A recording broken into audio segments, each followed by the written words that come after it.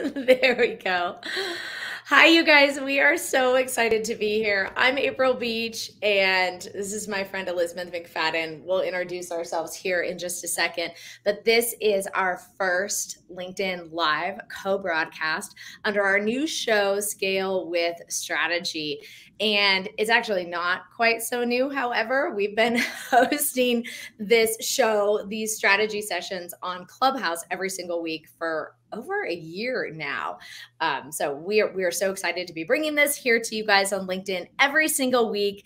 And I have to admit, we're just playing with the technology here just a little bit. So if you see some technical glitches from us, we're newbies here. Let me turn it over to my friend Elizabeth.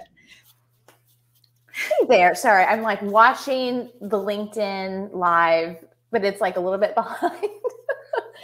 Okay. Hi, everybody. My name is Elizabeth McFadden, and I'm the CEO and Director of Brand Strategy here at Novella Brand House. We are a branding-focused full-service ad agency, and we're based in Kansas City, Missouri. April and I have been working together for a very long time. We have a lot of fun. And so we've been, as she said, we've been doing this show on Clubhouse. And a number of you have asked, like, when are you going to be in LinkedIn? Like, when are you going to take this off of Clubhouse? And like, where else can we find you? And all those kinds of things. And so we finally got our act together and figured out all the tech. And here we are. So I'm sure we're kind of bumbling through things a little bit tech-wise today. But anyway, we're excited. So each week we start the conversation in Clubhouse, and then we bring it here. And really the idea behind this is that, you know, you walk away with valuable information, with tips, with some strategies to scale your business. And these are literally tips and strategies that you can start implementing, you know, this week, this month, or this quarter, you know, small and large. So today we were talking in Clubhouse. April was leading the discussion, and she's going to pick it back up here about when do you know when you should hire a business coach. And I started off that conversation with saying, you know, I didn't realize. I mean, I've been a business owner for 16 years, and to be honest, I didn't realize until maybe the last year or two, like how many people have worked or do work with a business coach of some sort. And I was really floored by that. And I mean, I totally see the value. And I have worked with April. She has helped us. She's been our business coach on our sort of our online business, Novella University.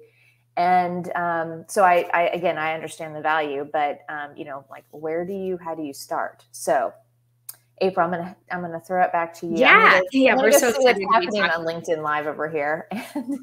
We're so excited to be talking to you guys. I just figured out how to mute my mic, like when you were talking, and then I dropped it all over the ground. You know what I mean? Because it's different than my podcast room setup. Because when I'm podcasting, guys, I'm, you know, usually in my jammies. Let's just be honest. So we're super excited to be here with you guys. My name's April Beach. I am the founder of the Sweet Life Company, and we help companies, actually experts, thought leaders, consultants, coaches in niche service-based businesses like Novella Brand House scale online beyond $1 million. And we do that through engineering, online offers and strategies, and custom business models. And I've been doing that for now, coaching businesses for 26 years. And so Elizabeth and I have been working with businesses and helping them grow and scale for a really long time. And I'm also a client of Novella's. Our logo here in the upper right-hand corner, Novella Brand House did that, and they take care of our brand strategy for us. And so it's a great relationship, and we're super excited to be talking to you guys here. And we will be here every single Wednesday morning on LinkedIn Live. We're committed to be here with you guys. But like Elizabeth said, it's going to be in and out, right? So we want to deliver you high value, short time. That's what we're doing here. So there's going to be a specific niche strategy or consulting or, you know, coaching topic that we're going to rotate bringing every single week to you guys. So you can get this information and really look at it and either start implementing it right away or put it into a parking lot, because you're going to clearly be able to see if you do, or if you don't, maybe need to implement this strategy. And so we're really interested in this high value, short time and connecting with you guys, getting to know you guys more. And so thank you you so much for being here and being with us as we fumble through the back end of the technology for the very, very first time, and kids walking out the door for their last week of school, and just all the things sometimes that that we deal with here. And so for today, carrying over the conversation that we did have on Clubhouse this morning, we actually had a great talk about how to know when you're ready for a private business coach. And so I want to dive in and share with you guys some of the strategies that I gave to the leaders in Clubhouse this morning, so you can think about this for yourself as well. And then obviously, I'm super curious about any questions you have about this. We actually have a tool that in my learning of LinkedIn technology, I did not drop yet in the event link, but I will drop that in the event link for you guys. You can download it, and it's actually 26 business coach interview questions. And you'll be surprised that some of these questions are not the typical questions, like how much do you charge and how do we work together? There are some deeper questions that I think are important for all of us. Like as leaders, hire somebody to lead us. Some of the questions that we ask would be different than others may ask in that position. And so I just want to make sure that you're engaging in a relationship that is really the right one for what you want to do. So one of the things we talked about and what I want to chat a little bit about here today is really what is the difference between a coach and a consultant and a mentor. Now, if you Google these things, it's still kind of a gray and fuzzy area. So I want to share with you how I break them down, how I define them. And as a business coach, this is how I see these different roles to help you determine if you are in this place where you need to grow or you need to press through, a barrier that you may be having in your business. What type of person, leader, individual do you need to get you to the next level? And so I use the word coach loosely, and that can apply to consultant or strategy as well, just in this case. So a coach, I want you guys to think about it as somebody who leads you along to continue to encourage you to get great results. So I immediately think of my kids that play sports, right? Their coach helps them, gives them, tools, but also helps to encourage them to keep moving along. A coach is usually somebody that you would have a longer term relationship with, or it's more than just like a one-time shot in the dark, hour together. And it's somebody that really is going to encourage you to continue to grow, help you troubleshoot problems as they come along. And it's somebody that engages with you on a continual basis. That is typically what a coach is. A coach, and this is obviously obvious. Everybody in here knows this. Just make sure that you're hiring a very well vetted coach with established expertise. There's a lot of people out there calling themselves coaches, and the only thing they're doing is copying what somebody else told them to do, who copied somebody else, who copied somebody else. The business coaching world it's like dangerous, with almost something that feels a little bit like MLM starting. So I do want to say that I want you to be careful for that, but we're not even getting into that. Just the direction that a coach will bring you is more of that ongoing. Whereas a consultant is somebody that has a very great specific skill set and that can come in and help look at your problems and help give you strategy to get past that benchmark, get past that barrier, look at what's specifically happening in your business and actually consult you on how to navigate through that. But they might or might not be hanging out with you for the next 6 months as you do it. All right. So that is the second differentiator between usually an ongoing coach and a consultant. And whereas a mentor is somebody who has been where you want to go. So they're slightly ahead of you or more ahead of you in business or whatever area you want to grow in. And that mentor can say, hey, you know what? This is how I dealt with that. These are some of the things that we did, and really, truly guide you through that sort of level. And usually there's somebody who's older than you, but it doesn't have to be that. Whereas a coach or a consultant, especially a consultant, if they have a very specific skill set that they're giving you strategies in order to execute in your business, they may not be ahead of you in business, but they're really, really good at what they do where they are. Whereas a mentor is somebody who really their business looks the way you want yours to look, or they have gone through and they've navigated some of the waters that you plan to be sailing through over the next period of time. And you can, of course, find a coach, a consultant, and a mentor. I am all three. So for our clients, I serve as a consultant and a strategist, as a coach, and as a mentor. You'll find that there's some coaches that only want to coach, and it doesn't include the strategy. Or there's some strategists or consultants that want to give you the strategy and that they are willing to also coach you. But the reason why we talked about this earlier in Clubhouse, and I think it's an important conversation to have, because again, as leaders, when we are looking for somebody to lead us, how they do that, in my opinion, is just as important as where they're actually leading us through. How they work with you needs to work with the way that you expect. And the biggest problem that we see is that when people buy help from somebody and they have mismanaged expectations. So when you show up, if you are considering hiring private business leadership, I really, in this space, I just want to encourage you guys that that's the conversation that I want you to have. So, do you act more as a coach? Are you more of a strategist and a consultant? Will you mentor me as well? And there is no right or wrong way. It's totally up to what you need as a leader, and it's up to, obviously how that strategist delivers results in their scope and how they prefer working with you. So those are some things we chatted about today. I hope you find that beneficial as well. Liz, you want to add to that? Yeah, I'm just going to give some kind of takeaways for everybody. I think, first of all, I love how you showed the difference between those three. And you're going to need a mentor, you're going to need a coach, you're going to need a consultant for various things and at various points in your journey as a business owner.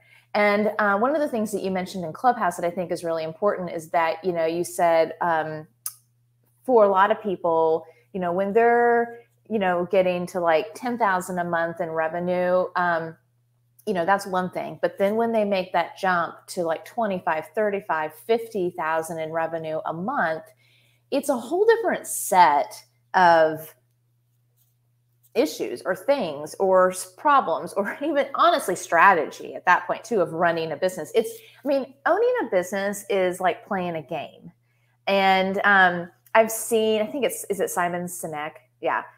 He talks about that. And then I was listening to a podcast, or I was listening to How I Built This, the woman that started Title IX, and she was like a college athlete. And she said the same thing. She's like, it's like playing a game, there's strategy involved.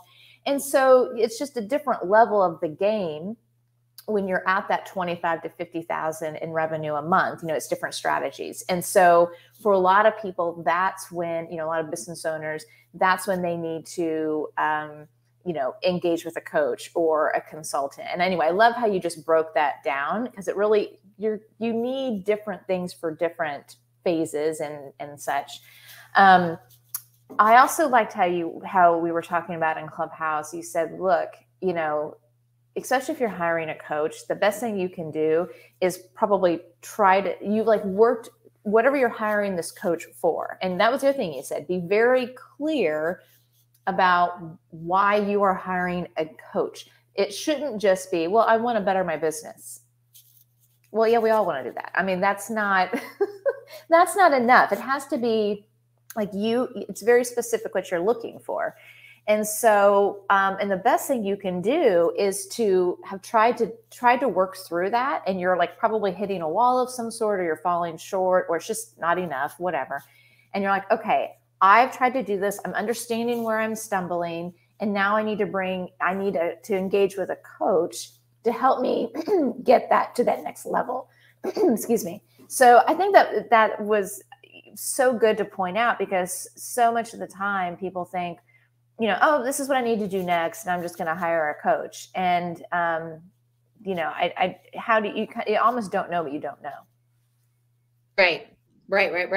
And what we were talking about, and I think this is really important. So when we hire somebody to consult us, we need to take ownership of, they're still our decisions, right? there are decisions, we're grown-ups. We need to make these decisions. And when somebody comes in and consults us or give us a strategy, we need to take ownership of those decisions. And I feel like it's best, and I've experienced this with my clients as well, the clients that have tried at least on their own to educate themselves and work through problems, and they've dove into it a bit. And so they have that understanding of a little bit of education, at least. Those clients get faster results. Whereas a client that didn't even try and they're just like, hey, forget it. I don't even care. I just want you to hire, I want to hire you to help me do this.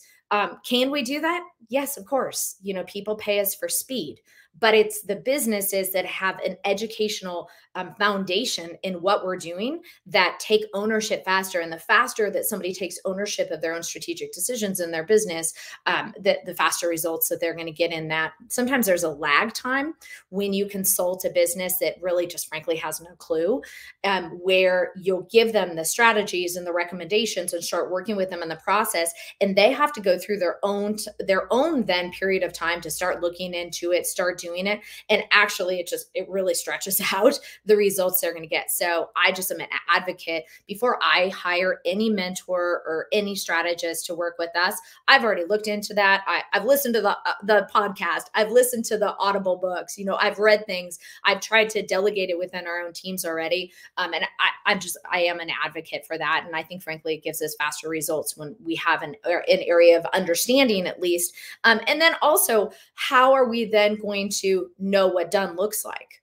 So as business owners, as entrepreneurs, we take ownership of the done, right? And we also, this is also an important point to make when you're interviewing for a business strategist or consultant, your version of what done looks like might be totally different than theirs. And so if you in your mind, because every time we make an investment, we want it to be great investment. And a lot of times, we have like this Disneyland when in fact we're, only building the Matterhorn, right? with that work, right? So you need to have that conversation with that strategist and say, hey, what is that end result? What is that transformation of me working with you actually going to look like? Because in most cases, we as the buyer want to get all the way to Z. But that strategist or consultant, based on their methodology, may in fact only be able to get you to C or F. And so those are important conversations to have as well. And you can't actually have those conversations until at least you know what the heck you're talking about to some degree. And then the other thing that you made, and I'll just land on this because I want to make sure we're respectful for our time in here, is yes. So as entrepreneurs, we rock at the creative stuff, right? Like we're starters, we're big picture thinkers. Think of Michael Gerber and the E-Myth. We all usually operate really high in that entrepreneur section and then pretty great in the technician as well. But it's kind of that manager in the middle that natural entrepreneurs, we kind of struggle at. I totally struggle at that. I'm definitely weak in that area for sure. And so the strategies that get our service-based business is what I'm strictly a consultant strategist for service-based businesses here. So that is what this refers to. But when we use these strategies, what gets us to 30K, monthly reoccurring revenue is a different strategy than what we need to get to 50 and 60K a month, because that creative, hustle, the things that were happening in the beginning that we needed to do that frankly, only you guys can see, because you're the creatives, you're the genius, it's your IP, you're excited about it and you want to extract it from your brain and you can build it and you're going to make it happen. Because we're entrepreneurs, we make things happen. We turn, as my great friend JP O'Brien says, we turn thoughts into reality, right? That's what we do. Okay, well now they're a reality, and you're at 30 and 35K a month, and it's like, okay, we're just gonna hang out here. This is a reality, right? So the strategies that we need to get from 30 to 50 to 60K a month and beyond into $1 million service-based business, a coaching or consulting or a niche expert business, totally different strategies. And that's usually a great point when it's time to bring in a strategist that is an expert in those areas that we need to be great delegators and learn how to give up control. Entrepreneurs, we're control freaks. We like controlling things. That's why we became entrepreneurs. But those strategies, in fact, usually aren't the ones that we really need to double that and get us to the next level. So in landing and wrapping up here in our scale with strategy, if you are looking for a private business coach, just keep these things in mind. How much money are you making each month? How do you want that coach to actually engage with you and operate? Are they solving a specific problem for you? If you're looking for just the unicorn to come along, maybe try to find a mentor. Maybe if you aren't even sure what you need yet, try to find a mentor who can look into your business, who's been there, and give you some insight into that as well. So with that being said, this was fun. I don't think we killed the tech. I mean, I'm hoping. No, I think we're sorry, I can't get my earpiece in there. No, we did it. Well, so what I realized that we forgot is that we should have pinned the link to your awesome worksheet that you shared in Clubhouse to the event. So noted, we'll do that next time. But how can people get that? So tell them what you shared in Clubhouse, that worksheet, because it was awesome. And how can they get that download? Oh, yeah. So I'm here in StreamYard and it says I can't post comments in LinkedIn. I'm going to come back in the event, you guys, and I will post the link to this. So it'll be in the comments here below this event after the event has ended. I did know to add that tool we're always going to bring you guys some sort of a tool each week that you can use to implement right away. And so we'll add that to what we're talking about moving forward. So I have 26 coach interview questions. And it's actually just a 2-page worksheet you guys can download and print. And when you are meeting with somebody that you're considering to guide and lead you, just go through and you can just jot down their answers right there. And yes, there are some very typical questions as far as pricing and payments and guarantees and those things. But there are some questions in there that I think are really important to ask. So as leaders, when we're hiring somebody to lead us, the questions that we ask are a little bit different than just really surface level for the end result and the transformation you guys expect. And those questions I have here in the coach interview question cheat sheet. It's like 26 coach interview questions. So I'll make sure that's in here for you guys. Yeah, that's awesome. Okay, so if anybody has any other questions, you can hit April up directly here on LinkedIn. And we'll be back next week. So I'll be leading next week, and we're talking about launching a successful brand. So I'm really excited about that. It'll be a good one, and all kind of through the lens of, you're a scaling company or you're planning to scale and what that looks like. So, okay, we did it. We didn't kill it. Didn't all right. It. Okay. All right. Thanks, bye, everybody. you guys. Thanks if you watch this, will you make a comment and say, hey, I saw you guys, because we're just testing this out and we would love to hear from you guys. Okay. All right. Bye for now, guys. Take care. Bye, guys.